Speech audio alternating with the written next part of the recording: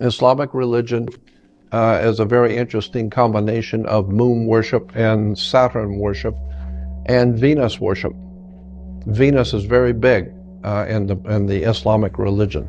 You look up the word sin or Allah, it will tell you that Allah in Islam is actually the moon god Sin, S-I-N. And you'll see moon god virtually everywhere in the Middle East.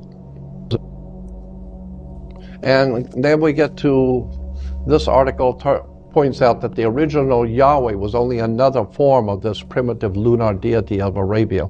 So Yahweh of the Hebrew religion was actually Sin, Ai.